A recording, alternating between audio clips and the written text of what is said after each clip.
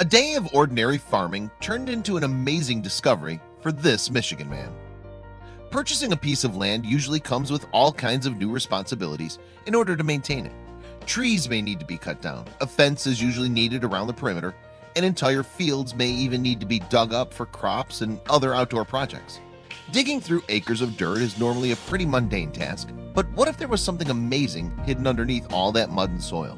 Maybe an old box full of jewelry, a long-forgotten time capsule, or maybe, if you're really lucky, the remains of a giant creature who existed over 10,000 years ago. Amazingly, that's exactly what happened to one Michigan family back in 2017. Are you a treasure hunter? Do you enjoy hearing stories about amazing artifacts that are hidden deep beneath the ground? Take a moment to subscribe for more stories like this, and don't forget to leave us a like too. Now back to the story. James Brissell was born into a family of expert Michigan farmers. Their experience dated all the way back to the 1950s. So James was very well versed when it came to his signature craft. However, nothing could prepare him for what he discovered when he began digging into a newly acquired piece of land one day in order to install a natural gas line. Along with the help of his neighbor, Trent Satterthwaite, James carefully started to dig up a path for his new line underneath the ground. However, not long into their work, the men suddenly struck something very unusual that was buried deep in the soil. "We thought it was a bent fence post," James said in an interview. "It was completely covered in mud." They quickly realized that it was no ordinary post.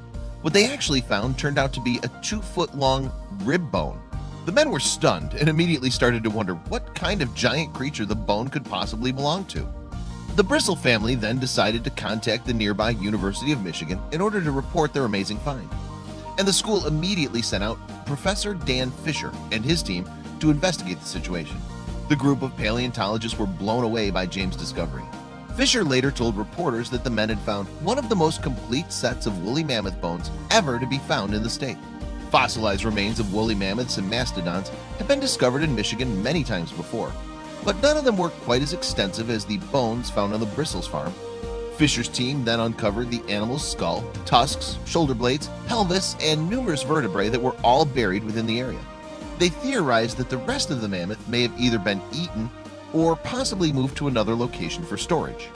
Fisher's team estimates that the creature probably ended up underground somewhere between 10 and 15,000 years ago. Other evidence in the area led them to believe that humans had probably weighed the animal's carcass down into a pond in order to preserve it for later use. Quite the amazing feat when you think about it. "You have a better chance of winning the lotto than doing what we just did," Trent later said.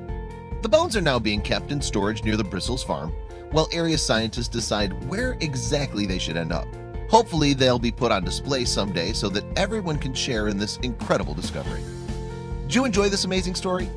What would you do if you discovered the remains of an ancient creature underneath your property?